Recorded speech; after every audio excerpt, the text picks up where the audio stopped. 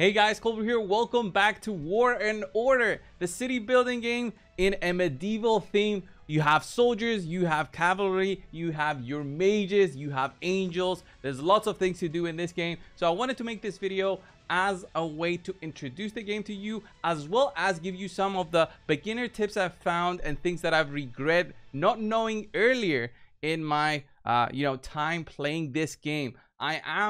I have been playing it for quite a while. As you can see, my castle is level 18, so I have put some time into the game and learning some stuff. I'm by no means an experienced player, but I am trying to learn as much as I can and share my experiences with you guys. So if you are interested in playing the game, follow the link down below in the description and comments of this video to try out the game and also help the channel out. So let's get started with some of the tips that I have. The most important one, which obviously makes sense, is do your daily quests every single day. If you don't know what I'm talking about, this is the quest tab right here. I'm not talking about the growth quest. These are the daily quests. Every single day these refresh and give you lots of free resources, and especially the one at the end can give you lots of things such as Lord XP, materials, chests, healing speed up, and emblem fragment chests. Okay, all of these are important in terms of progressing your account and making sure that you follow any of these tasks right here in order to get the complete 360 points to finish your dailies. This is a very important part of playing the game and experiencing the game, as well as getting some free stuff. Next one up is join an alliance. An alliance is a very important part of your journey in War and Order. It's not only about having allies to help you while you're doing your buildings and completing your tasks and help you get those quicker, to be done quicker, right? As you are helping others, others can help you in your, let's say, upgrading of units or upgrading of your buildings and make that faster. But also the alliance is a key way to keep you protected. As you can see right here, this is where I am right now. I'm kind of protected by the power of all of the alliance together. We're all bunched up together. When you join an alliance, the leader will usually tell you, come on and teleport near us. Why is that so important? So if you ever get attacked and one of your alliance members is online, he can actually go and reinforce you and help you out and protect you in a way from that upcoming attack, and also protect your resources. So having an alliance is not only protecting yourself, you're also protecting others. It's a cool way to also interact with other members of the community and learn more about the game from more experienced players. And that is what I found is crucial in this game, because you gotta learn from the experts. This is the quickest way to learn. You just ask them. There's the chat that you have right here. You can share messages with the other alliance members, and it's a very quick way to learn some stuff, especially when you're having some questions about the game. I think that's really cool. Plus there's a whole different amount of things that you can do in an alliance, like doing different fights. There's alliance quests which give rewards and a lot more. So however long you delay getting into an alliance, it's also delaying your progression in the game. The overview tab is also very important. Why is that? Because it's a quick way to know, okay, what am I doing wrong at this point? What am I slacking on? Okay, what I should be researching right now. As an example, myself, I should be researching. I have all my barracks, upgrading my units. That's good. I am actually trying to train and get more swordsmen, more priests, more mages, and more cavalry. But what am I doing wrong here? I'm actually not researching anything, and that is very bad. Researching, it's another way to get you stronger, make your army stronger, but also help you in all sorts of different areas, such as resources, military, city defense, and development. So depending on how you want to progress through and have your playstyle, you should be upgrading any of these at any point that you're online and playing. And when you're offline, you make sure you go and find the hardest one that's going to take the longest to upgrade, as long as you got the resources, of course, and start upgrading that one. So for example, this one is going for a good 1 hour 49 minutes, so I should be able to research this one, but I don't have enough resources at the moment, so I'm going to go and try and find an easier one, and that should be okay. So 27 minutes, I should be online by that time, and I'll upgrade the next one, and so on and so forth. Right, that's how you follow through. But also there's many other tasks, such as marching armies. Do you have an army going on somewhere right now? You should, right? It's not only about attacking, but it's also about sending your army to gather resources, because that's also a part of your daily quest. Here you can also see if you have any units you should be healing. I don't have any. I'm okay. I'm healthy. My armies are doing good. So I just have an idle queue for my hospital. And materials production, you should always be producing something. This helps you with the forge and creating items to equip on your lord. And talking about a lord and the lord skills that you have, okay?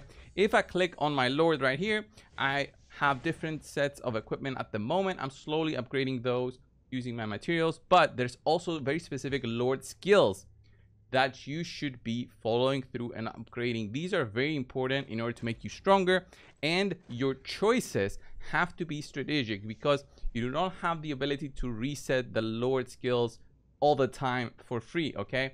So the way that I play the game is that I'm using archer units and infantry. So the infantry is on the front, the archer units are on the back side, and with that way I am controlling both the front and the back side, and the battle goes hopefully to my favor, right? So how I went through the lord skills is I went and selected specific upgrades for my archers and for my infantry, and I didn't go for cavalry and mages. The reason for that is I find this is more for experienced players and players who have a lot more resources available, and not so much for me, okay? Especially mages, they can be stronger, but they are squishier. So there is a danger where you are going to be losing out your units. So I prefer to go the infantry and archer route in terms of my skill development. Your castle. I started the video talking about how my castle is level 18, but I didn't put in some time to explain what that means. Your castle is what controls everything else. It's not your barracks, it's not your hospital, it's not your resource depot, it's nothing else. It's your castle. Why am I saying this? Because the level of your castle then dictates everything and every other requirement that you have on your buildings and how you're upgrading your buildings. And it's also the most costly and takes the most amount of time to upgrade. So right now I have different things that I'm working on in order to get them upgraded, because getting to level 19 for my castle will take me quite some time. For example, I'm upgrading the blacksmith, which will take another 18 hours, but that's only to level 17. I need to get it to 18, and I also need to get my castle wall to level 18, plus get all of these resources, 10 million food, 10 million lumber, and so on. So it's very important that I slowly start to stack up all those resources for my future development of my castle. Plus, when I do have everything like that, it takes 5 days and 22 hours of actual, time to upgrade this, unless you got some fast upgrades to use. So have that in mind. Always be upgrading this, because eventually you reach a point where it says your castle must be at this level in order to upgrade it further. And this dictates on how strong your barracks are going to be, how strong every single other of your buildings are going to be. So once your castle is at the highest point that you can, you should be trying to focus on upgrading the units, the buildings that the castle is saying, in order to get it to the next level, and so on and so forth. But of course, another tip is when you're playing and you're actively playing your online, you shouldn't be upgrading these big buildings that take hours upon hours upon hours to finish. You should go and find your smaller buildings and make sure you upgrade those, because some of those might take like 10 minutes or 20 minutes to upgrade. So you'll be online, you'll be able to switch on your builder to the other unit and so forth, and in that way be a little bit more efficient in how you are building everything. And as you can see, I'm actually slacking on that end as well. I have lots of level 6 here, which I should be upgrading more, but I find getting my big buildings, working on my big buildings is also like something that I want, and especially the Guardian Temple, which I recently unlocked, which allows me to have access to angels, which are some very strong units. And talking about very strong units, your barracks is also that. The level of your barracks dictates on how strong your army is going to be. And having a strong army helps you with everything in terms of gathering materials, but also fighting different monsters on the battlefield, plus other lords who might be slacking and not having a shield up or having lots of resources available on their depot. Not on the depot, but excess, which you can actually attack and acquire. So what does that mean? What did I just say? So the resources that you see on the top is not all the resources that I have. I have more resources available in terms of these crates. Okay, why do I keep them in the crates? Why don't I just click use and just take all these resources and then go about my day, okay, and use them on different upgrades and stuff? If you keep them in these crates, they cannot be stolen by the enemies when you get attacked. So when somebody attacks you, you'll see the report at the end of the fight, okay, and that will say units lost, and then also resources stolen. Very specifically, it's gonna say a certain amount, okay. That means if you have lots and lots of resources, let's say you use up all those packs and you see those big numbers, millions of resources, you're feeling happy. But then you go away, you go make a coffee or something, you come back and you see, all right, well, what happens? Why am I at 0? Well, it's because you got attacked and you got your stuff stolen. It won't happen that quickly, but I'm just giving an example what will happen. So a good way to protect those is using your crates and also upgrading your depot. As I've mentioned multiple times, depot, this is a way to protect your resources up to a specific amount, which you can see here. At level 10, my protected resources is about 300,000 for most things, and iron and stone is at 65 and 30,000. So I should be upgrading this, but this is not something that is crucial for me because, as I've shown you, I have most of my resources in crates, and I'm not at a point where I have millions and millions of resources that are not in crates that I should be caring to protect. So I'm totally fine with it. I'm also near the alliance, so I'm kind of protected. I'm cool with it. Another thing to make you stronger is this right here, the drill grounds. Drill grounds are something that people quit using because they think, okay, it's the same thing to upgrade your newer units than to just to train new units than to upgrade your units. Well, this is a way to just have more units and make those bad, lower quality, lower tier units, make them stronger. And that is what I'm doing right now. I'm actively upgrading my tier 4 infantry to tier 6. That is a big jump. It's a big jump, and it is available depending on your building level. So having that in mind, you should be upgrading these whenever you have the time. It does take resources, but it will make you a lot stronger. And the more units you have available to upgrade, the longer it's going to take. So for example, right now I'm training lots and lots of warriors, and that takes me another 1 day and 2 hours, which I can expedite using my speed ups, but I don't want to because I want to use these mostly for other things. Let's see, when I want to quickly recruit some strong armies, I'm gonna use that instead. But for now, I'm just keeping everything and just letting it roll. Okay, letting it roll and seeing where it takes me in terms of power and how I can progress through. You cannot always be online 24/7, right? You need some sort of way to protect yourself from attacks. Let's say you will be for some time away. A big thing that you can use to protect yourself is shields, okay? Peace shields. You can actually buy these using gems, which you get lots of gems as you play through and complete different events, and you do your different tasks every single day. You get gems. You can buy those. You can buy those with alliance coins as well.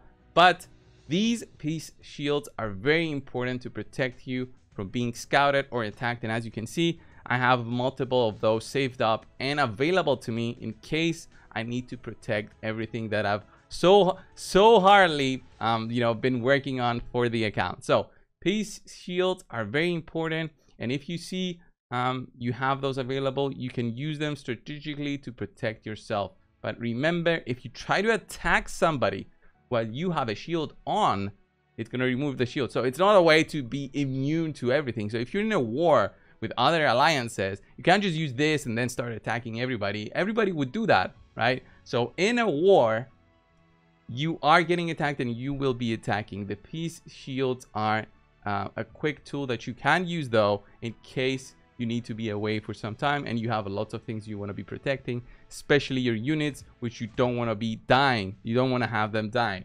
And your units are so important to have always a good and healthy amount, because you're sending them, remember, you're sending them for marches throughout the map and killing monsters. This is a big part of the game and acquiring resources, because you have your different amounts of stamina every day and stamina refills, and then using this button right here, which is searching for different monster levels, you go and try and find those, and if you can beat them, you start farming them up. I have the auto attack mode available for me. It's a paid to pay thing that you can do in the game, but if you don't want to do that, you just do the fights every single time on manual, and you use that to your advantage to get a good chunk of resources for free, depending on the amount of stamina that you have, and of course if you can beat the fight. Okay, so for me, as an example, on 19, I haven't beaten 19 yet. It says it's gonna be an even match here. I could potentially try and see if this is actually gonna be a winning fight for me. I don't want to risk it though, so I could have done just this. Okay, level 18, do level 18s through the auto attack. So I want to choose between level 18s. I want to choose to use my refills, which I have a couple, and I want to be using my strongest units right there. Okay, and this will make it extremely easy for me to fight and win throughout the map. If I want to do multiple marches, that is a little bit different and for more experienced players, but you can do this and just have your start auto attack and have your troops march at all times. Go find the nearest target. They'll come back, they'll go again, they'll come back, they'll go again, and in that way you'll be earning resources and not having your stamina be at maximum, which I just had. But I wanted to show this as part of the video. Finally, there's lots of different mini games within the game. You should be also doing those while you have different tasks going on at different points. You should have the opportunity and time to go and play them, especially this one right here, which I find extremely interesting, the Infinite Wars. I showcased it in a previous video. Infinite Wars is a tower defense version of a game inside War and Order, and it's a lot of fun. You should be doing this. You can get lots of resources which you can use then to just upgrade your experience in the game. So definitely do your fights, Infinite Wars, every single day, and you will not regret it. And it's also it's a fun way to experience this mini game. I don't want to show it again, but I do think it's an important part of playing the game and experiencing more and more of War and Order. So let me heal my units. What happened there? Did we lose? Did we lose on 18? Something happened there and we lost on 18. Maybe I didn't send my best units, but yeah, guys, this was the video. Thank you all for watching. Let me know if you have some tips, some beginner tips that I might have skipped on. Maybe you are more experienced than me. Let me know down below. Thank you all for watching. Remember to download the game using my download link on the description and comments of the video. Thanks again, and I'll see you in the next one. See ya.